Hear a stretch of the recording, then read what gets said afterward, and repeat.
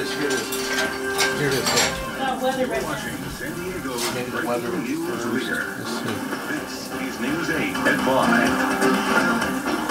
5. It's a controversial project that's been met with protests and lawsuits before it was even built. But this week, the Ocotillo wind farm officially went online, delivering power to San Diego. What? Meteorologist Joan Inlow takes a look at both sides of the debate in this environmental alert. This is the Ocotillo wind project, and construction started back in mid-May.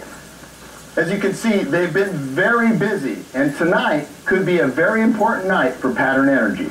With wind forecasts looking favorable, the first phase of the wind turbines will start to generate power onto the Sunrise power line. Once all are online, the power they supply could be substantial. Our calculations say that we will be powering 120 up to or more than 125,000 homes here in Southern California. Construction began in May, with the first turbines arriving in August. It generally takes 2 days, 2 to 3 days, from the first component being set, which is called the base of the tower, to the last component, last main component, which is the rotor assembly. If you think these babies look big, you're right. Each blade is just over 40 meters in length and creating a full rotor diameter of 108 meters. That's 355 feet, and a problem for some. I'm not real happy about it. If I'd have wanted a few windmills, I'd have moved to Holland. Pete Zeitler also is not happy about the way the project was portrayed. If I felt that they were really able to do the job and they were going to produce enough green energy to make it worthwhile,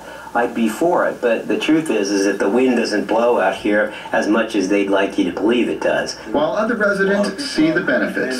Well, I've lived out here for the last, 20-something years, and I really don't have a problem with it. It's creating jobs. It's helping people.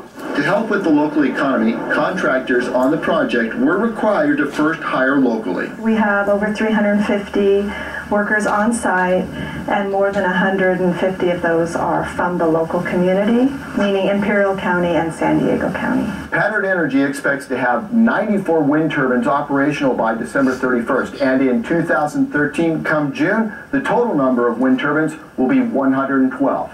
I'm meteorologist Sean Stiles. We'll send it back to you in the studio. The other phases of the wind turbines will go online between now and December 31st.